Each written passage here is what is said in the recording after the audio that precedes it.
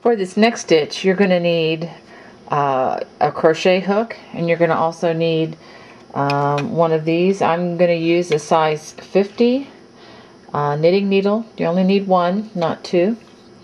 I'm going to be working in a foundation row of single crochet. I'm going to do a relatively short row.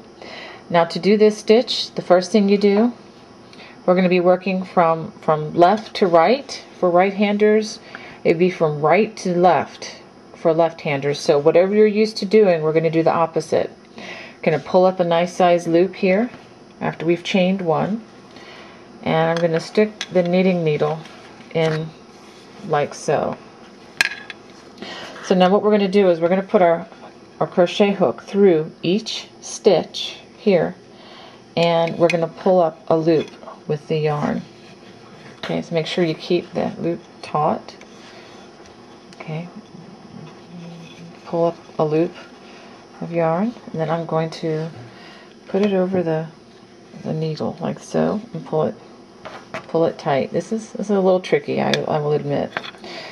I'm going to put needle in the next stitch, pull up a loop, put it over the needle, and pull it taut. Doesn't have to be pulled real tight, but you want consistent tension like this. Okay, I'm just putting it in the two top loops of each stitch, wrapping around the needle here, and then pulling it through, and then putting it on the hook like so. This is actually making what will become the broomstick lace.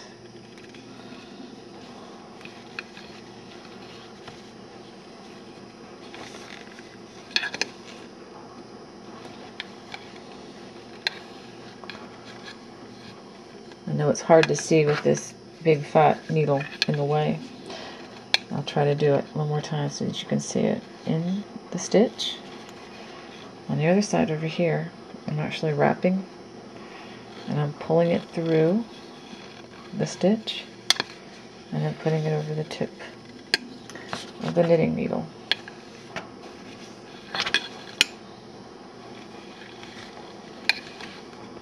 Do this all the way across in each single crochet. I'm going to be working with multiples of 4 in my demonstration here. Follow your patterns carefully if you use a broomstick pattern. Some work with multiples of 5, 6, 3. It depends on really whatever you're doing and whatever the pattern calls for. Again, I'm going to use multiples of 4. Okay, so I've got, let me show you what I've got now. It looks almost like you're getting ready to knit, but we are still going to be crocheting. I've pulled one loop through every stitch, as you can see.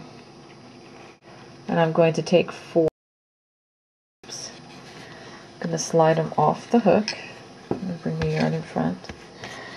Now I'm going to crochet, if I can get a needle, I'm going to crochet 4 single crochets. 1,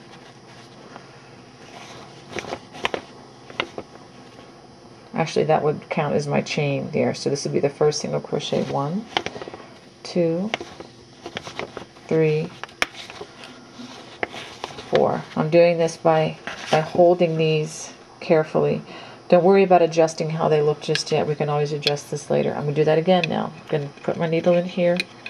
I'm going to put them under 4, whoops, that's 5, under 4 loops. I'm going to pull that off the knitting needle, and you can see a little bit better. I'm going to pull my string so that's in normal tension. Now I'm just going to crochet 4 times, 4 single crochets. 1, 2, 3, 4, like that. Now you'll notice when you get to the end you have 5 loops, and the reason you have 5 loops is you have 1 extra from the turning chain. So we're just going to take all 5 together, and we're going to do the same thing. Normally when you have a whole row with a lot of broomstick, that extra loop isn't going to matter quite as much.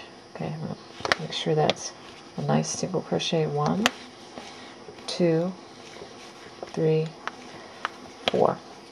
Okay, that's the hard part. I'll show you what we've got here. It's gonna level out better once we finish the next 2 rows. Now I'm going to chain 1. I'm going to turn.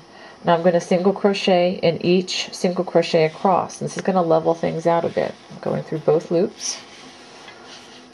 1. There should be 12 stitches across on this small swatch that we're doing. That's 4, 5, 6, 7,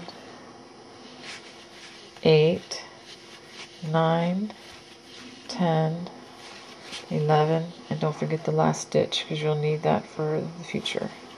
12. Okay, chain 1, turn. We're going to do that again. Now, unlike some of the other stitches that I said were reversible, this one really is not. This has a front side and a back side. Now we're going to just work 1 single crochet all the way across. You can experiment with other stitches here if you want double crochet. It's whatever you want to do. Just for the demonstration, I'm doing single crochet. Again, I'm working with a set of 12 stitches all the way across. 9, 10, 11, 12.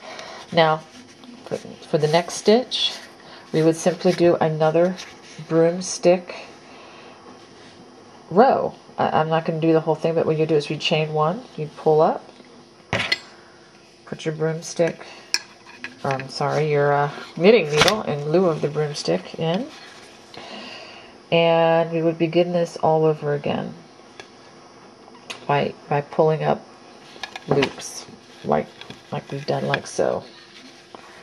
Okay. And you would just repeat the same procedure. Okay, there you have it.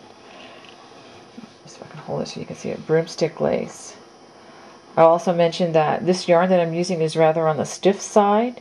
If you use something with the consistency of baby yarn, I find that it gives you a much more relaxed look with the lace. Okay, there you go. Enjoy your broomstick lace.